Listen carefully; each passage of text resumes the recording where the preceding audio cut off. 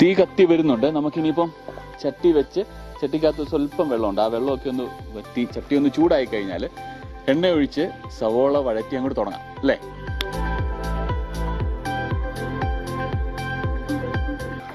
തേങ്ങാക്കൊത്ത് ഇതിന്റെ കൂടെ കൂട്ടിയിട്ട്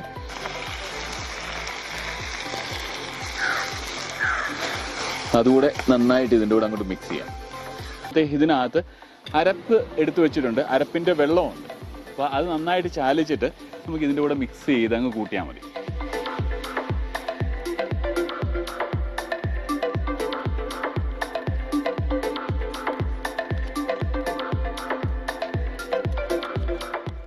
നമുക്കിനി ഇതിനകത്ത് ഒഴിച്ച് ചേർത്തിട്ട് നന്നായിട്ട് അത് എണ്ണ പോലെ നമുക്ക് സൈഡിൽ കൂടെ ഒക്കെ എണ്ണ ഇങ്ങനെ തെളിഞ്ഞ് വരുന്ന സമയം വരെ അത് ചെറിയ തീയിൽ വേവിച്ചെടുക്കും.